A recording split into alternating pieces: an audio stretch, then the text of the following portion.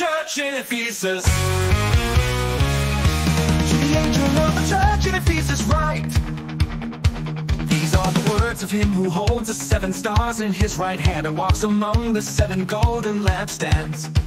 I know your deeds, your hard work, and your perseverance. I know that you cannot tolerate wicked people, that you have tested those who claim to be apostles but are not, and have found them false. You have persevered and have endured hardships for my name and have not grown weary. Yeah, I hold this against you. You have forsaken the love you had at first. Consider how far you have fallen. Repent and do the things you did at first. If you do not repent, I will come to you and remove your lampstand from its place.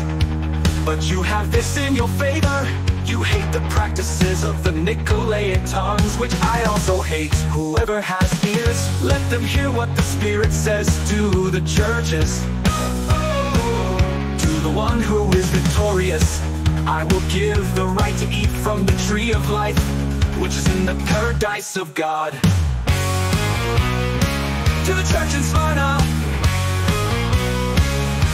to the angel of the church in Smyrna write, these are the words of him who is the first and the last, who died and came to life again.